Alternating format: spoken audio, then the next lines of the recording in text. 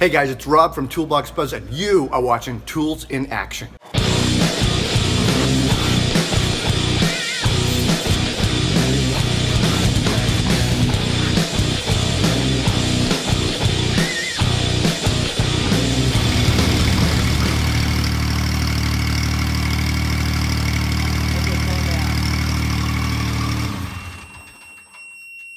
Yep.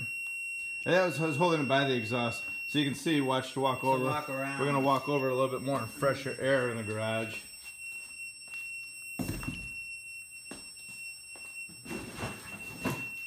Is it going down?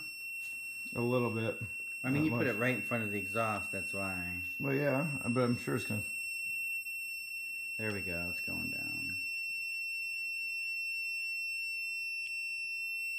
What'd you hit on there to get it to go down? Well, I didn't, it just started going. Coincided, yeah. I think, unless it started going down. Wow, it's amazing how much is left in the air. Well, no, it's going down. I mean, because we hit like up at the exhaust. But still, I mean, yeah, now it's going slower. I mean, go ahead and open up the garage door. So that means there's some ppm in the air. ppm. Parts per million. Parts per million. Okay, now we're gonna walk outside.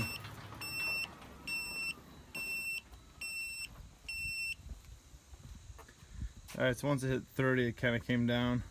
What's up, you guys? Today on Tools in Action, we're talking about KLEIN tools, specifically something geared towards the tradesman, specifically the HVAC guy. The HVAC guy, when he's out on the job, needs a few tools, a couple test and measurement tools like a carbon monoxide detector and a pocket thermometer, which, you know, you can stick into things and get the temperature of, and it also has a guard on it, so it's going to give you ambient temperature, which is pretty good.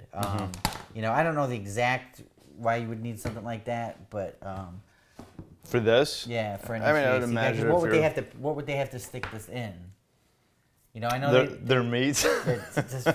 Eric's gonna stick it in his meat in the barbecue because he thinks it's gonna be able to, you know. Obviously, this is not food grade. That's not what it's meant for. But no, but it does temperatures of -40 to 482 degrees Fahrenheit. That's a huge range. Why do you need to know the temperature of your meat when you're cooking meat? You know you're done. How? I've never cooked undercooked meat. You always tell you cut it open. I mean, if it looks like, wow, dude, this thing wasn't cooked. No, it's like if you're making a good steak, you want to cook it, and then if you cut it open, you want it sealed and let it sit for, you know, a good 10 minutes before you eat it. Right. So Eric's other job is at a Outback Steakhouse at night. Applebee's, dude. Ugh, they got the worst steaks, man. I had a steak there one time where it was like rubber. We won't even go there.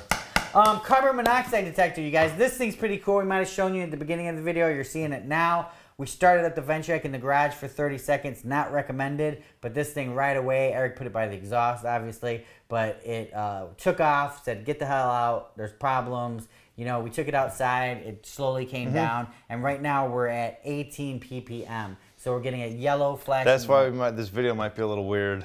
Why? Huh? Oh, because we're a little bit out of it. Actually, we're at 21 ppm now. The higher I hold it. The max we've had in here is 25, which is kind of high. We're ventilating right now, but it does have this flashing light here. It will flash red when you're in a danger zone. Yes. Which is crazy. And last but not least, we have the HVAC screwdriver nut driver, which, you know, we're starting to see some of these all-in-ones coming out from them, and they have this lock system here, which is going to allow you to do 2 different sizes. Yeah, I'm liking those. Those are cool. Yeah, 1/4 inch and 5/16, and then you can pull it out, and you have a an all-in-one. You have your Phillips bit.